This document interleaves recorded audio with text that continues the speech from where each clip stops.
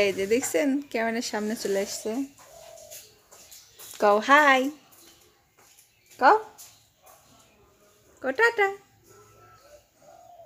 কও বাবা টাটা, কও tata tata,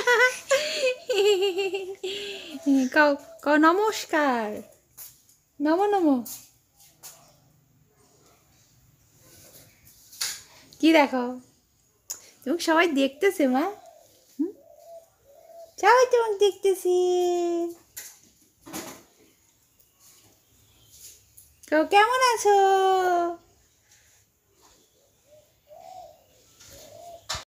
hello viewers, welcome back to my channel. তো আশা করছি সবাই অনেক অনেক ভালো আছেন। আর এগুলো হচ্ছে কালকের সিঙ্গারা।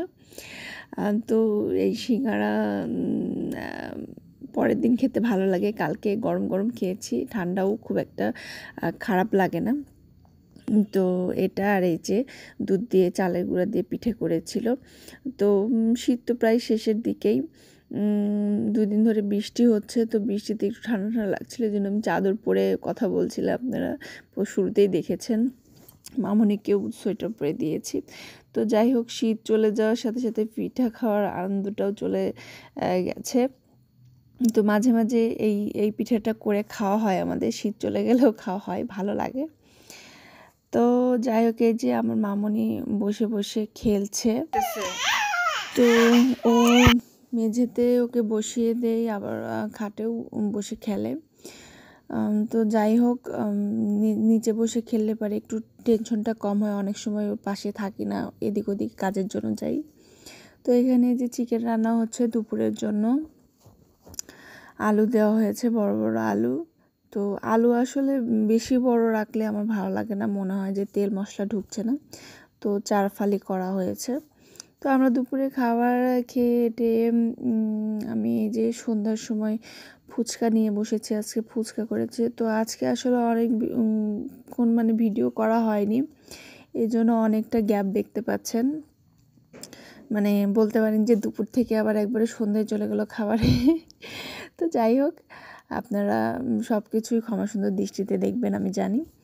তো এই যে আমি ফুচকাটা বানিয়েছি, মা এমনি সব ইনগ্রিডিয়েন্ট করে দিয়েছিল। তো ফুচকা খেতে আমার দারুণ লাগে, আমি বললাম যে অনেকদিন ফুচকা খাওয়া হয় না। আর এই যে এটা পরের দিনের সকালের আমি রেডি হয়েছি। তো আমি 2-3 দিনের ভিডিও একসাথেই করব, যেহেতু ছোট ছোট ক্লিপ নিয়েছিলাম। তো আমি রেডি হয়ে এই যে আমার বোনের বাসায় চলে এসেছি।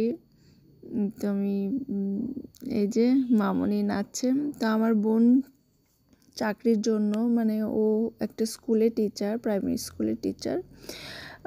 তো চাকরির জন্য ওর যেখানে স্কুল, তো সেখানে ও বাসা নিয়েছে। তো অনেকদিন ধরে যেতে বলছিল, তো ভাবলাম এই সুযোগে একটু বেরিয়ে আসি। তো আমরা চলে এসেছি। আর এই যে দেখেন, এসে তো মনি সেই নাচানাচি শুরু করে দিয়েছে। তো আসলে অনেক ভালো লাগছে, দেখেই বোঝা যাচ্ছে ওকে। বাসাটা একদম ছোট, কিন্তু তারপরে দেখা যাচ্ছে ও একবার এইদিকে যাচ্ছে, একবার ও রুমে যাচ্ছে, একবার এই রুমে আসছে। তো এখানে আমার বোনের বর কাজ করছিল, আর মা ওর মনির বাবা একটা তরমুজ নিয়ে এসেছিলো আসার সময়। তো সেটাই পূজাতে দিয়ে সবাইকে কেটে দিচ্ছে। আর এই যে আমার বোন স্কুল থেকে এসছে, আমি আর ও খেতে বসছি। তো ওর বাবা ইফতারিতে পেঁয়াজুর নিয়ে এসেছিলো, তো পেঁয়াজু আর মাছের তরকারি দিয়ে খাচ্ছি। পরে হয়তো একটা কিছু রান্না করা হবে। তো এই যে, আর এই যে বোন হচ্ছে বলছিল যে ও স্কুলে যাওয়ার জন্য আসলে ফ্রিজে মাছ আছে, কিন্তু কেটে রাখতে পারে না ওর ব্যস্ততার জন্য। তো মাকে বলছিল ওগুলো বের করে কেটো। তো মা ওগুলোই কাটছে আর কি, মাছ। তারপরে কিছু রাত্রের জন্য হয়তো হালকা পাতলা কিছু রান্না করা হবে, মাছের তরকারি করতে পারে। আর এই যে মনি এখানে জল খাচ্ছে। আর এই যে বারবার রান্নাঘরে একবার আসছে, একবার কাজের রুমে যাচ্ছে, একবার বেডরুমে যাচ্ছে। তো ওর আসলে খুবই ভালো লাগছে ওকে দেখে, এটা বোঝা যাচ্ছে। আর এই যে বোন জামাই কাজ করছে ও। তো আমাদের আসলে নেট যেখানে থাকবে সেখানেই কাজ হবে। আর মনির বাবা শুয়ে শুয়ে যে মোবাইল দেখছে।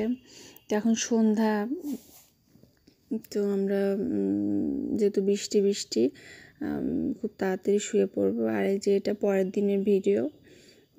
তো বোন সকালে স্কুলে যাচ্ছে, তো আমাদের বলে গেল তোরা বেরো, আমার স্কুলে আসলে একটু তাড়াতাড়ি আসিস, যেহেতু রোজার দিন স্কুল তাড়াতাড়ি বন্ধ হয়ে যাবে।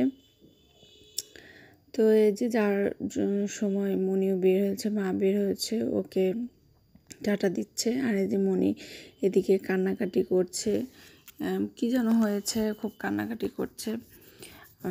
তো মা পূজায় বসছে, মা পূজা থেকে উঠে ওকে খাইয়ে দিবে, আর আমি ছোটো মনিকে নিয়ে আছি। আর এই যে ওদের এই পাশের কাজের রুমের যে বেলকুনিটা অনেক সুন্দর, এদিক থেকে গ্রাম দেখা যায়, ধান ক্ষেত আছে, লেবু বাগান আছে। তো আমার এটা দারুণ লেগেছে, খুবই সুন্দর ভিউটা। আসলে গ্রামের ভিউ খুবই ভালো লাগে। আর মনে যে ওর বাবা ওয়াশরুমে গিয়েছে রেডি হওয়ার জন্য, ও ধাক্কাধাক্কি করছে। আর এই যে আমরা বের হয়েছি, যাচ্ছি বোনের স্কুলে। যাও যাও যাও সাইড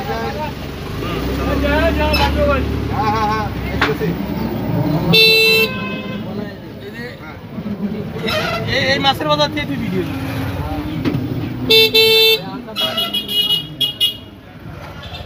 বলা করিল না, বলাই যাব না।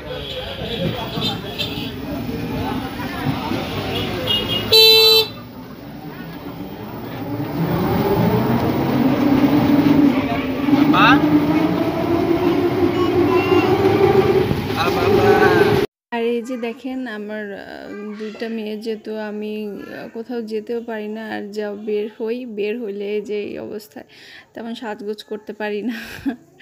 তো এটা বোনের শাড়ি, আমি তো বাবার বাড়ি এসেছি আমার ছোট বেবি হওয়ার 1 মাস আগে। তো আমি চিন্তা করলাম যে ওদের কাপড় চোপড়ে এত ব্যাগ হয়ে যায়, তো এবার তো আসলে ঘুরতে পারবো না ছোট বাচ্চা নিয়ে, এই জন্য দেখা গেল যে আমার কাপড় চোপড় আমি আনিনি, জাস্ট 2টা কাপড় আর শাড়ি নিয়ে এসেছি, বাইরে বের হওয়ার মতন শাড়ি নিয়ে আসিনি। তো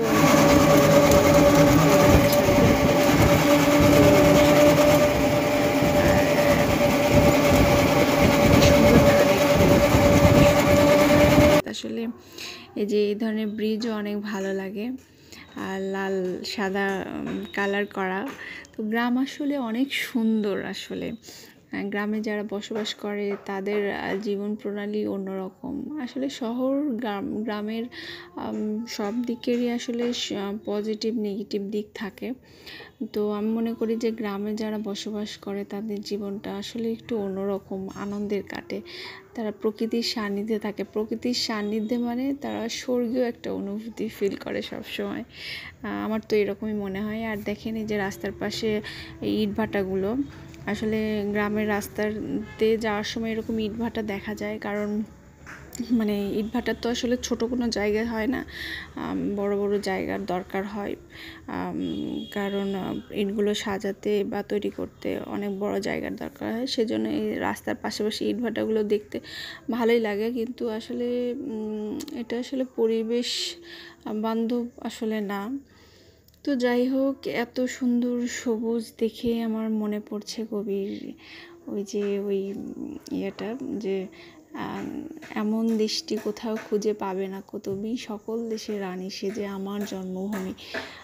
তো আসলে কবি গভীর অনুভূতি উপলব্ধি করেই এই কবিতাটা লিখেছে।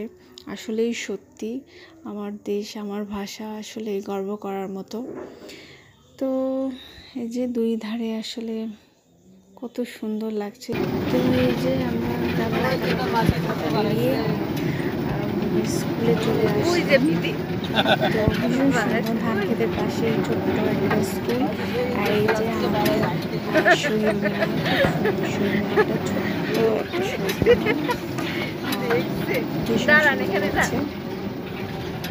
একটা শহীদ মিনার, দেখি ঘোরা যাক।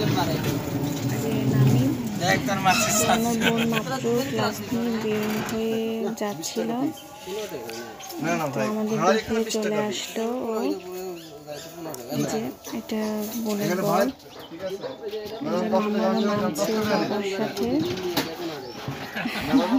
মামা দেখবেন যে কত মানে দৌড়াদৌড়ি করে, যে ওর মাসি আসছে।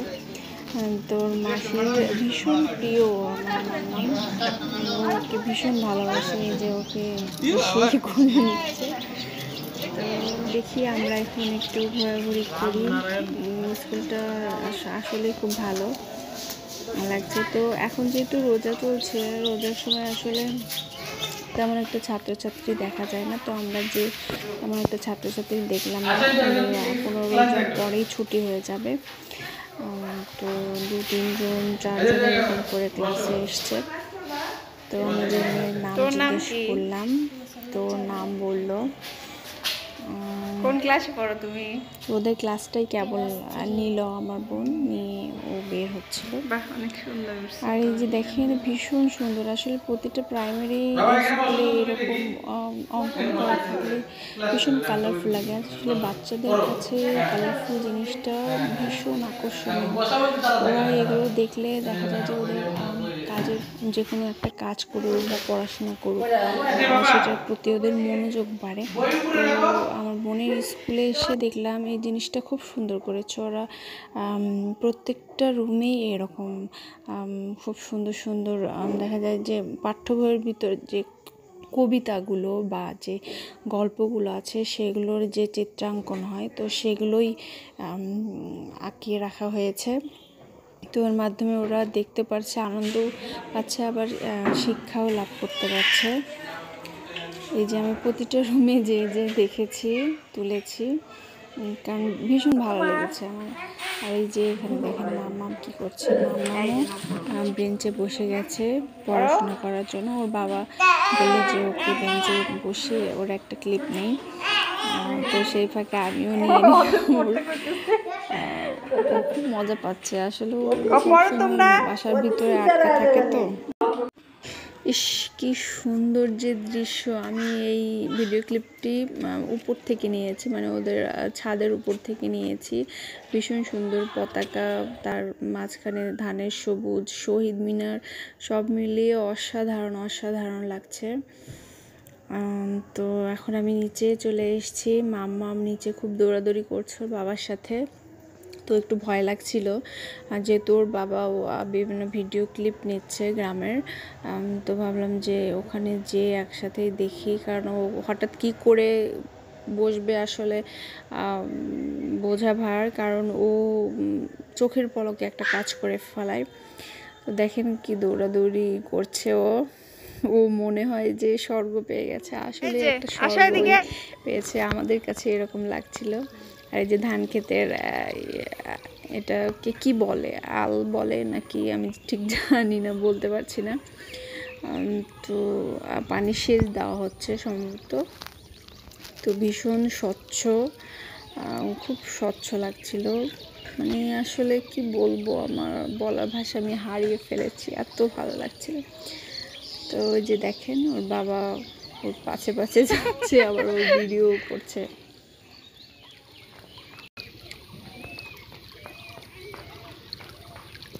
জল কোথায় বাবা?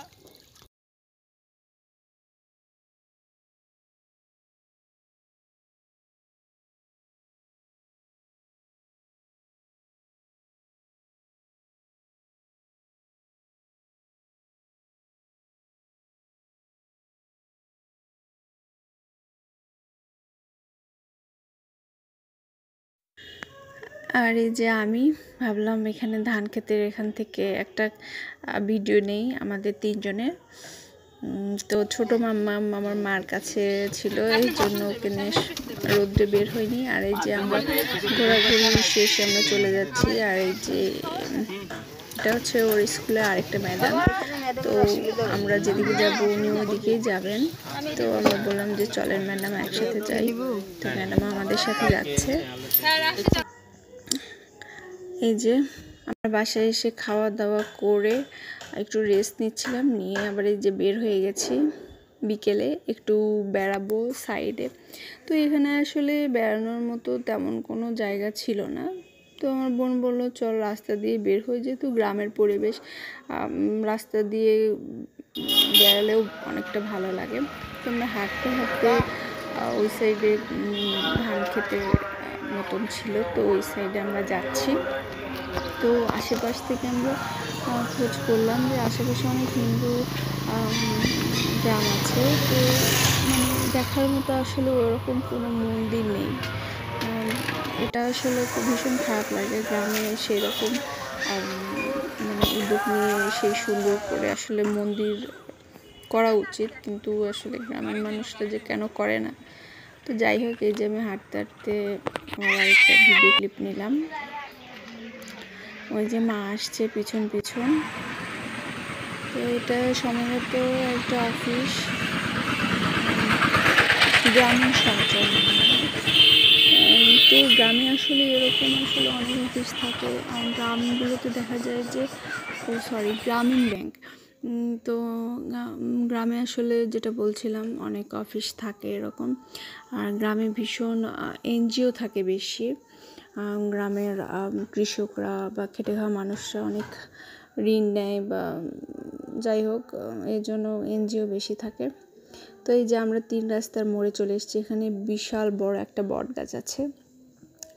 আমি আসলে এটার মানে বুঝি না, যে কোনো রাস্তার 3 রাস্তার মোড়ে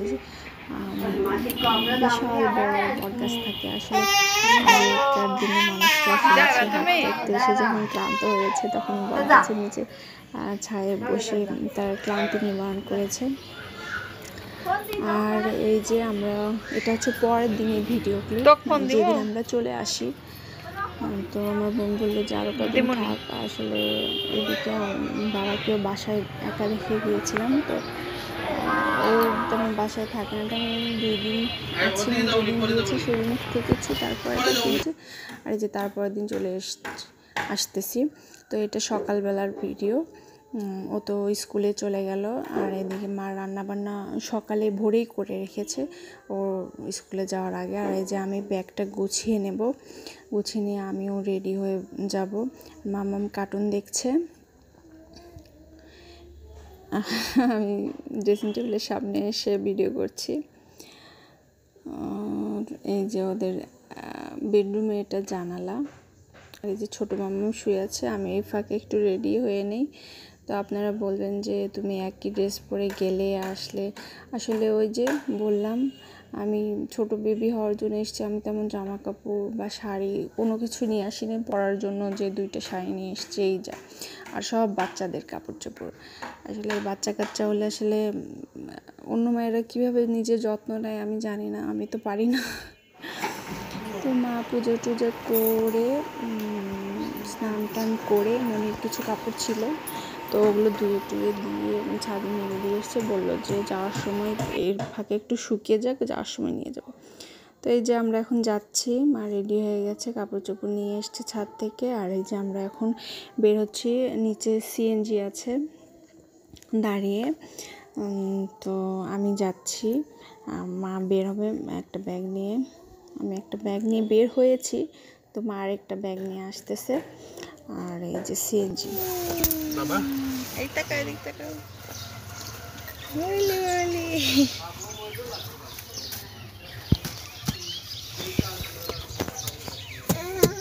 মানে হলো দিদি বসবে।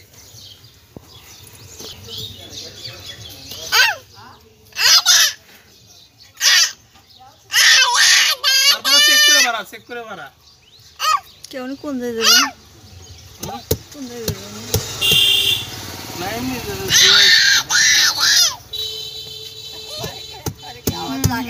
আয় আয়, হ্যাঁ হ্যাঁ জায়গা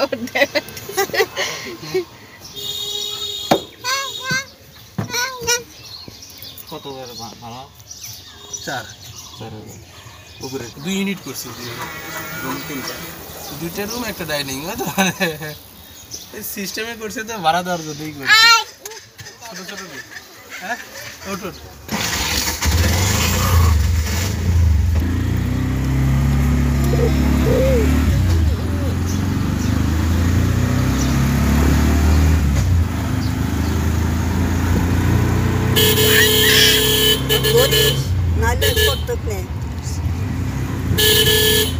ব্যাগটা কই?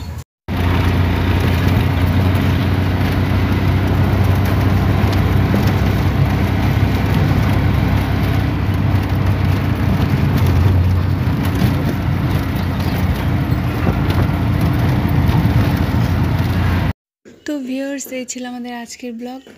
তো গ্রামে বোনের বাসায় যেয়ে খুব ভালো লাগলো, আর আপনাদের সাথে আমি এই ভিডিওগুলো শেয়ার করলাম, একদিনেই শেয়ার করলাম। তো আপনারাও মাঝে মাঝে গ্রামে বেড়াতে যাবেন, এতে মন শরীর দুটোই ভালো থাকবে। তো সবাই ভালো থাকুন, সুস্থ থাকুন।